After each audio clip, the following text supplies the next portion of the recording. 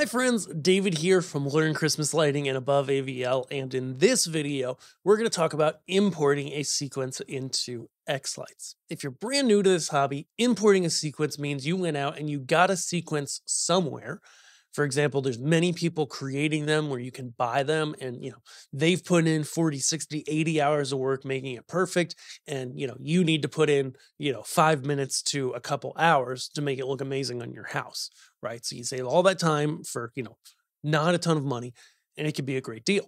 Other people love sequencing their own stuff and won't import much. However, importing can help you, for example, if you reuse an old song of yours from an old layout, and you want to update it to new items, you can use the import process to do that. But the most common approach is you've got a file from someone that you've downloaded. There also is here in Tools, I believe it is. There's a Google Drive where you can get free sequences, but it's totally hiding from me right now. Oh, download sequences / lyrics. You press that and it shows up here now. And you see there's all kinds of great stuff in here. These are freely created by people. So, they're, you're going to get what you get. Some of these are amazing. Some of them are not amazing, but they are free. There are paid ones, which, generally are higher quality, but sometimes the free ones are just as good. All that to say, let's import a sequence. So you're going to download a sequence and you're going to either get a .zip file, that's the first type, or number two, you're going to get a, what is the file type? A .x something. It's new this year, so don't mess with me. But there's an xLights sequence file now that you can download, and it's great. It's the same thing, but it's a little more helpful. We're going to go here to import. And then, we need to be on a sequence. So we're going to first create a new sequence. Let's start there. So create a sequence, go musical sequence, assuming it's a musical sequence. Then you're going to go into your sequences, for example, and I'm just going to grab a song here. This is not going to match what we import.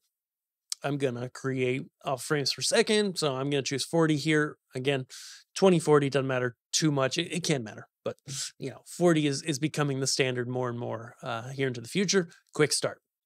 Okay, so this creates a totally blank sequence with all my stuff in it. Now I'm going to go ahead and import effects. So this is where you go and get that old sequence. So as I mentioned, like here are all my sequences from my show this year. If I was bringing in an old sequence that I'd used before, but maybe I'd changed my layout specifically, you can grab one of these sequences and run through the process. And it can be helpful, like if your layout's changed a lot, but you're reusing an old sequence and you want to build on it, then bringing it in this way is better than just opening it, because it allows you to kind of remap things to how you've got them laid out now. But what I'm going to do instead is go to my Dropbox, where I have a bunch of sequences from PPD Pixel Pro displays. They're great. They're friends. They didn't pay for this or anything. We go here, and for example, we're just going to go grab Mr. Heat Miser. And then we come up with this. Okay, so there's a number of things here. There's some options and various things. We're not going to go through all of that in depth here, but essentially there's a few things that go on here that are super helpful.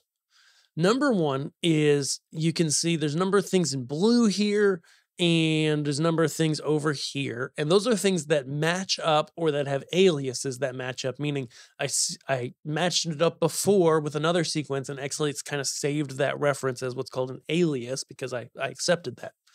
Okay, so when things match up perfectly in name between the layout of the sequencer and your layout, then you can go ahead and just hit auto map, and those things will come over automatically and they'll match up to your show directly.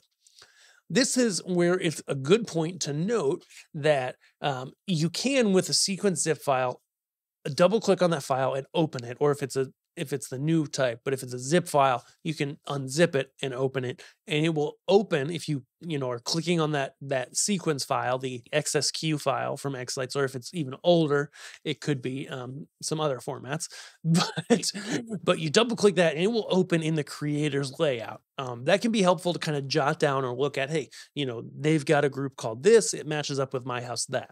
But for the basics, what you want to do is you want to get everything that's over here, okay, on their layout into your layout, if at all possible. And so what we're going to do for the stuff that didn't automatically line up is we'll go ahead and find some stuff here. So like they have a matrix, I have a matrix, right? It's not going to actually line up very well. They have a mega space tree, I have a mega tree. Okay, that lined up. But then there's other things that may not line up. Like I have my porch columns here. Hey, that would line up well with the matrices in there. So I'm going to drag that over. And so you can see as I drag things over, I essentially want to get as many of my things, at least the main groups, lined up with their things. And you can spend some time doing this, and it's definitely helpful to do. In this case, I'm just going to go ahead and we're going to go ahead and hit update aliases with maps. So that's going to save all those aliases that I talked about, so that in the future, hitting auto map will just work. And then I'm going to press OK. All right, now you can go ahead, and this is bugging you about this, to save your map before you actually do this. So that allows you to save your mapping from, in this case, Pixel Pro Displays layout to my layout, save exactly how everything matches up. The new alias function is kind of taking that over, but it can be helpful. And hey, a backup never hurts, right?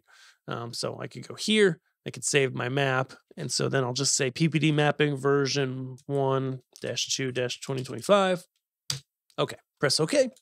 And then boom, like magic, you see a whole bunch of effects on your layout, which is everything that they created.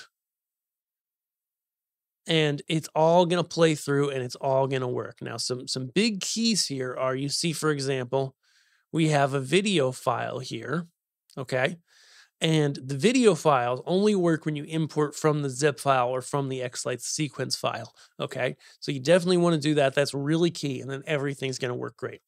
Other than that, then you just got to let it render or hit save and force it to render, okay, which I won't do here. And then you'll be able to play it, see it on your display, and work with it. Those are the basics of importing a sequence. If you enjoyed this, then you'll really like our full Learn Christmas Lighting Academy. And you can get more info by downloading our free guide, The 4 Things I Really Wish I Knew Before I Started in Christmas Lighting, over at learnchristmaslighting.com.